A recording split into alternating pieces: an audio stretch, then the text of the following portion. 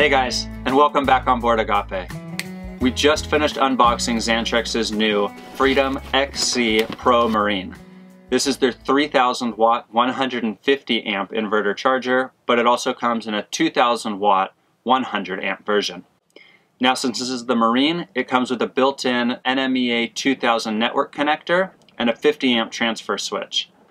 The built-in 150 amp charger comes pre-programmed with a lithium setting, and on the inverter side, it can surge up to 6,000 watts for 5 seconds or more. This will help with the high startup loads of air conditioning or induction cooktops. It's also compatible with their Bluetooth remote panel, and it all fits in this little case weighing in at only 18.5 pounds, making it the smallest and lightest in its class. So let's go ahead and pull out our old inverter charger and put in this new one. So before you begin any installation, it's a good idea to read the instructional manual all the way through and plan it step by step, making sure to gather any of the tools that you might need along the way. So every installation is going to be a little bit different. For us on Agape, this one's going to be very straightforward, as our new inverter charger fits the same footprint as the one we're going to remove. The first step in getting to work is to turn all the power off in the boat. Since the inverter charger is connected to both the DC and AC, we need to verify that everything is turned off. So every inverter installation needs a disconnect on the DC positive side, and this battery switch is it for us. So underneath this seat is where our inverter charger lives. So now that we've disconnected the power in the boat, we can go ahead and remove this case cover and just double check that we actually have killed all the power to the inverter charger, then disconnect the wiring and pull it out.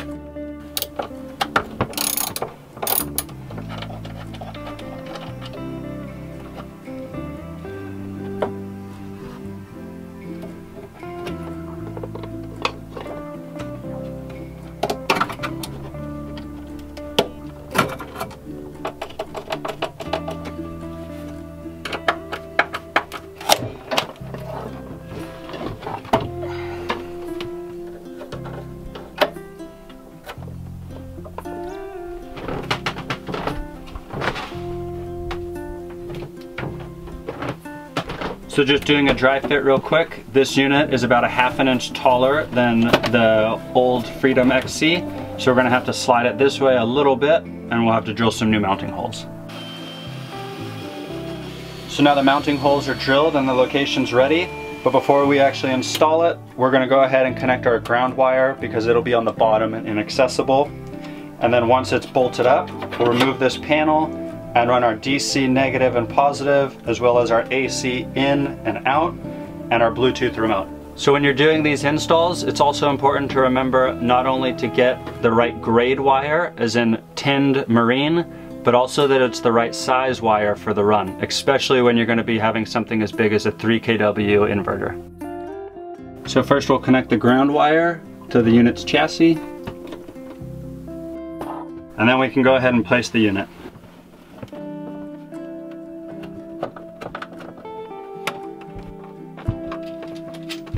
Nuts on these. So now with the unit bolted up, we're ready to go ahead and start our wiring. So we'll start with our DC wiring, and we'll run the negative first, and then we'll run our positive.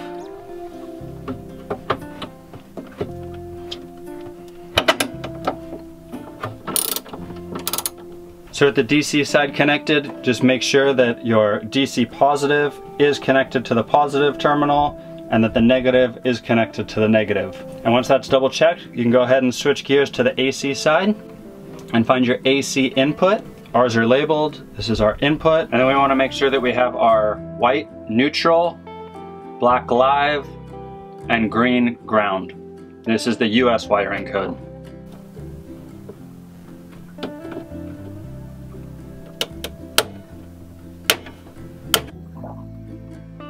And then the same thing for our AC out. We'll just plug it into the switches.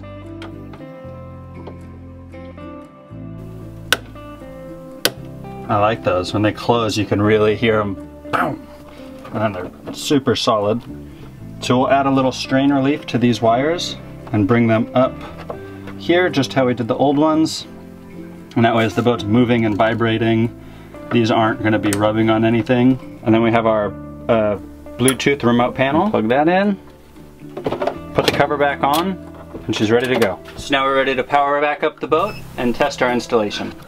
So although the inverter charger comes with a display on it, we have the remote Bluetooth panel, so we might as well use it. So now the inverter's powered up, and we can go ahead and turn the AC power back onto the boat. So now the panel shows that we're inverting. We're taking from our battery bank, inverting to AC power.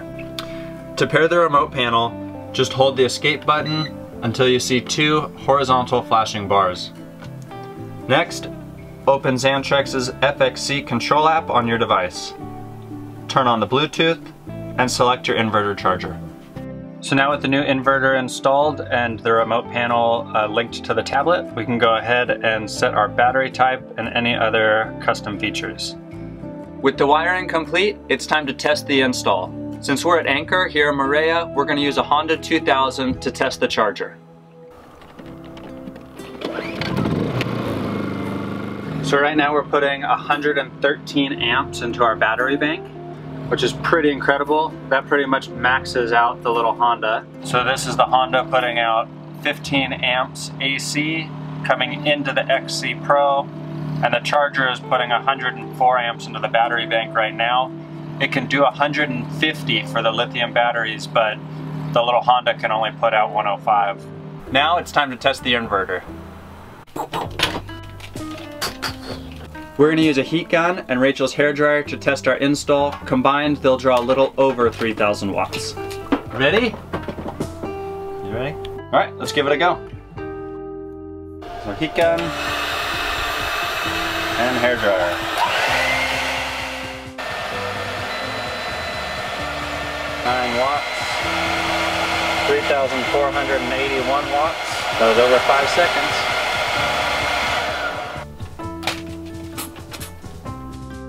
Hey guys, thanks for watching this quick installation video, and thank you for following along as we continue to explore the world, powered by Xantrex.